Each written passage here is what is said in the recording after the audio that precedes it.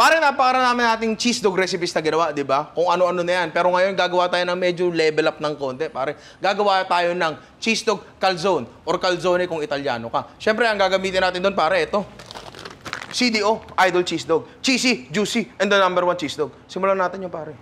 Siyempre, magsisimula tayo, pare, doon sa pinaka-dough natin. Parang normal na pizza crust lang naman doon. Ito gagamitin natin, pare. Meron tayo ditong 1.5 cups ng hot water. Sorry, hindi pala hot. Warm water lang. Anywhere between, kung may thermometer ka, 110 to 115 Fahrenheit. Kung wala naman, ito yung mga tipong ligam-gam na pwede yung panligo sa pamangkin nyo. Panligo ng baby, pare. Lalagay tayo dito ng 1 teaspoon ng yeast, pare. Kay active dry, kay instant yeast yan. Kahit ano, gagawin nyo pa rin stage. Gagawin nyo pa rin itong stage na to. Ang tawag dito ay blooming. Sana all blooming, pare. Ang ini-ensure lang nitong blooming ay buhay yung yeast nyo. Para lang mas matulungan yung yeast natin, pare. Lagyan natin ng asukal bilang food trip. Pwede nyo na itong iwanan dito for anywhere between 5 to 10 minutes at hintayin natin bumula. Pero eto tip, pare. Lalagay natin to dito. Yan. Meron kasi kami ditong kaldero na merong maligam-gam na tubig. Lalagay lang natin yan dyan kasi malaking lalagyan namin and yung tubig, konti lang, baka mabilis mag-cool down and hindi mabuhay yung yeast. At least, pag nakalagay siya sa ganyan, medyo mas may suporta ng init, pare. Balikan natin mamaya yan. Pare, tinan mo, ayan. Nagbubula-bula na siya, oh. Yan. So, ibig sabihin, buhay na yung yeast nyo. From here, pwede na nating buuin yung dough natin, pare. Meron tayo ditong around 700 grams ng flour o kaya mga 5.5 cups. Ilalagay na natin yan dyan. Tapos mga 2 teaspoons ng salt, pero ilalagay natin yon sa harina, wag dun sa tubig natin kasi ang asin, papatay ng yeast yan, pare. And baka mabigyan ng chance na hindi umalsa yung ano natin, yung pinaka-dough natin. Tapos ganito yung gagawin natin, imbis na haluin na natin agad, gawin nyo to. Shake nyo ng konti, pare. So, anong nangyayari dyan, unti-unting nai-introduce yung harina sa tubig and hindi magpuputik-putik yung kamay nyo. I mean, okay lang naman siguro yun. Nawala yung tubig, inabsorb na nung harina natin. So ngayon, mas madali na siyang i-work, pare. Tapos ngayon, kailangan talaga nating ilagay sa lamesa to, pare. Siyempre, make sure lang na malinis, ha. Malinis siyang promise. I-need lang natin ng ganyan-ganyan yan. Sa umpisa, magmumukhang parang kulang yung tubig niyan, pero be patient lang. Be patient lang. Magmumukhang dough mamaya yan. As needed, pwede kayo magdagdag ng tubig and ini-need natin to for around 8 to 10 minutes. Pare, balikan nyo ako dito mamaya. Tuturo ko lang sa inyo ngayon kung paano talaga yung madali na pag-need kasi iba pinanggigigilan eh. Hindi ganun, pare. Gentle lang. Tignan mo to ito yung dough natin. Ang gagawin nyo lang dyan, kukuha muna kayo ng konting harina pala. As in, konting-konti lang dapat meron kayo lagi on the side. Kasi titiklop nyo, pagkatiklop nyo, press na ganyan, ikot. Tapos one fluid motion. Tiklop, press, ikot. Tiklop, press, ikot. Yan. Ganyan lang. Para sa akin, goods na to. Kung makikita nyo, hindi pa naman siya ganun kakinis. Meaning, hindi pa talaga super developed yung gluten niya. Pero for our purposes, okay na yan, pare. Pasok na yan. Meron tayo ditong bowl lang. Tapos para lang di mag-dry out, lagyan natin ng mantika. Kahit anong mantika, yan. Pupunasan lang natin kasi may chance na mag-form ng skin yan eh. Ang nilagay namin dito ay olive oil. Yan. Tapos lalagyan lang natin ng plastic wrap. Yan, yung nakabahal sa kanya. Again, para lang din hindi mag-dry out, pare. Tapos kailangan natin ilagay ito sa isang warm na environment para mas umalsa siya, pare. Dito yan sa loob ng oven, di ba? Pero nakapatay dapat. Tapos, sa ilalim nun, maglalagay tayo ng, bagong kulong tubig, pare. Para makatulong sa heat and humidity. Kaya para umalsa siya and hindi siya mag-dry out. Tapos, i-rest natin to for anywhere between 45 minutes to 1.5 hours, pare. Habang inaantay natin yan, linis muna tayo. Tapos, prepare na natin yung mga palaman natin sa loob, pare. So, umaalsa na ang ating dough doon sa oven na yan. Prepare na natin yung mga ingredients na magsisimula tayo dito, pare. CDO Idol Cheese Dog. Cheesy, juicy, and the #1 cheese dog, pare. Bisado nyo na yan, pare. Pang ilang episode na natin to, di ba? Siyempre. Ito medyo marami-rami to, pare. Uy. Ito, natutunan ko to sa mama ko nung bata ako. Oh. Kasi minsan kapag binabalatan mo yung hotdog, nadudurog, di ba? Pero pag medyo frozen siya ng konti, ayan, pipigayin mo lang na ganyan, di ba? Ito, sihiwain lang natin to ng favorite cut, pare. Paslant. Pare, tinan mo. Cheesy nam yan, pare. Napaka-cheesy, di ba? Daan-daan na ang paghihiwa, huwag kayo ma-pressure, madali namang hiwain yan. Hindi mo kailangan ng masyadong matinding knife skills para dito, pare. Parang dami yan, no? Wala nang tampuhan, ha? Igigisa lang natin ng konti ang ating CDO Idol Cheese Dog kasi gagawin nga natin tong feeling, di ba, pare? So, ang gusto nating mangyari, ma-reduce muna ng konti yung moisture niya para maiwasan yung pagsasabaw sa loob ng calzone natin, pare. Keeping up with the Italian theme, pare, olive oil ang gagamitin natin. Pero konti lang. Kung tutuusin, pare, pwede naman din talagang wag nyo nang igisa. Wala namang problema kasi luto na naman yan, pare, di ba? Kasi bibake naman natin. Pero para lang maganda yung final output natin. Pag medyo mainit na, lagay na natin ang ating CDO Idol Cheesedog, pare. Yun, no? After a few minutes, pare, lalo pagka may mga color ng ganyan, di ba? Ayan, no? Tostado, parang mayard yan, pare. Mayard sa hotdog. Napakasarap nun. Pwede na to. Kuha tayo dito ng lalagyan na, yan, butas-butas. Kasi gusto nating madrain yung mantika. And kasi ayaw nga nating magsabaw yung laman natin. Ayaw din natin magmantika, pare. Ngayon, gagawa naman tayo ng sauce, pare. Tomato sauce. Sa same pan, pare, lagyan natin ng butter. Bago matunaw, nang tuluyan yung butter natin, pare, lagyan natin maraming chop na bawang kasi masarap din yan. Yun. Yan. Hindi natin ito masyadong ipapa-brown. Ang gagawin lang natin, tatanggalin natin yung sharpness ng bawang para lumabas yung kanyang sweetness, pare. Pero gisa natin mga 2 minutes. Pag okay na yung garlic and butter natin, meron tayo ditong crushed tomatoes, pare, na nakalata. Ilagay lang natin yan dyan. Yun. Sitimplahan natin yan. Konting asin, pare. Tapos pepper, pare. Siyempre. Pilipino yung kakain. Parang gusto ko siyang tamisan ng konti. Total, cheese dog na naman yung meat component natin di ba? Tama. Ba't di natin lagyan ng konting-konti lang na asukal para lang din ma-highlight yung lasa ng kamatis natin. Tama. Pare.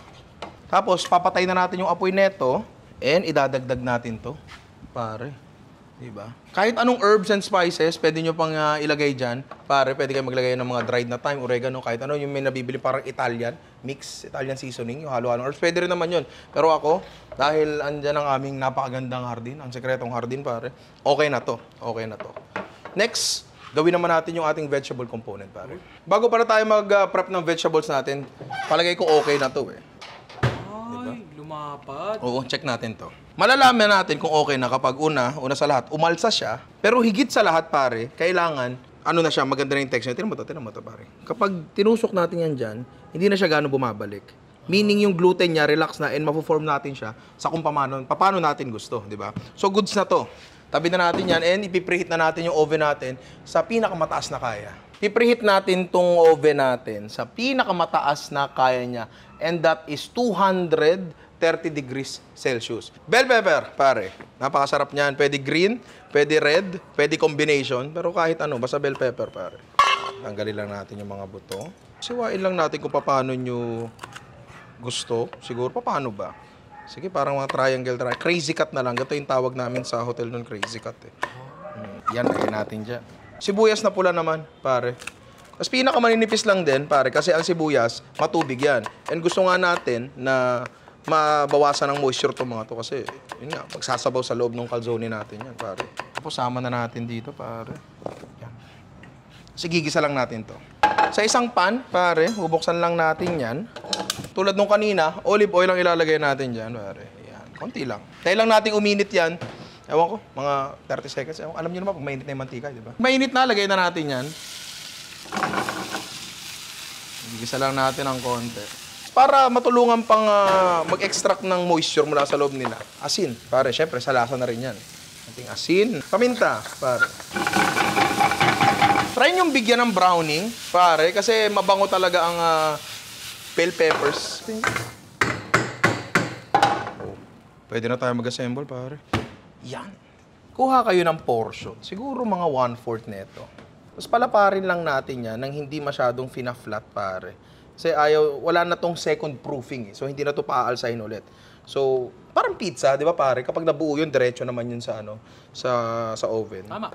Kuha tayo ng tomato sauce. Tapos konti lang wag masyadong marami. Tapos lagay natin dyan, pare. Maglagay kayo ng konting space. Wag kanto sa kanto. Tapos ilagay na natin ang ating ginisang CDO Idol Cheesedog. Damihan nyo, pare. Tapos yung gulay natin, pare, lagay natin dyan. Sabi ni Ian, konti lang daw. Kasi mas gusto niya kainin yung CDO Idol Cheesedog. Siyempre. Tapos ito, pwede nyo nang hindi lagyan ng keso. Pero baka lang maraming magalit pag hindi ko ginawa to. Kasi cheesy na naman ang ating CDO Idol Cheesedog Pero lalagyan ko pa rin ng konti. Just for the sake, pare. Yan. Tapos titiklop na lang natin to, pare. Dahan-dahan. Tapos isi-stretch nyo. Stretch nyo. Tapos isara nyo muna yung mga edges. Kung maganda naman yung gluten development ng dough nyo, hindi magiging mahirap yan. Sara nyo yung ganyan. Pinch. Tapos habang pinipinch nyo, pinalalapad nyo ng konti. Pwede nyo nang hiwain na gano'n niya para ma-shape pero pwede nyo ring stretch ang konti tapos itiklop nyo. Stretch, tiklop, stretch, tiklop, stretch, tiklop. Pag nakuha nyo na yan, ang next na kailangan nyo gawin ay butasan nyo. Pare, kasi kailangan may paglalabasan ng steam. Kasi kung hindi, lolobo yan, tapos magiging hollow ng konti. Meron akong tray dito. Ilalagay natin to. Kailangan be confident, ha? Huwag ganon-ganon. Isang buhat, tapos diretso lagay doon. Yun, pare. Yan, medyo na-deform ng konti. Pwede nating ayusin yan dyan. Meron ako ditong egg wash, pare. Ano lang naman yan, beaten egg lang naman yan. Wala kaming pasty brush, so tissue gagamitin ko. Pwede naman yan, in a pinch. Tapos punasan lang natin ang egg wash yan. Tingnan natin kung magbe-benefit ba to. I mean, nandito na rin lang tayo. And honestly, wala naman yan masyadong pagkakaiba sa lasa talaga. Sa appearance lang. And syempre, gusto natin maganda yung appearance ng kinakain natin. Di ba, pare? Sasalang na natin ito sa oven nga natin. Again, preheated siya to 230 degrees Celsius or sa pinakamainit na kaya ng oven nyo. Halfway through the cooking process, pagbabalik rin namin sila para even yung cooking. Isasalang natin to ng around 30 minutes. Depende, makakapa nyo naman pagluto na yun. Tsaka lahat naman ng palawan natin luto na, technically, yung dough lang ang kailangan natin lutuin. So, balikan natin mamaya to. Okay na, nasisilip ko na. Oh, pare. Pare, napakaganda. Parang gusto ko nang kainin to, ah. Pero hindi pa pwede. Mainit pa to. Kailangan to palamigin ng konti. Parang typical na pie. Alam mo yun? Tama. Kasi kailangan pa natin, kasi madudurog lang yan. Pero eto, tinan mo to, pare. Eto yung glossy, eto yung may egg wash. Eto yung hindi glossy, eto yung wala lang.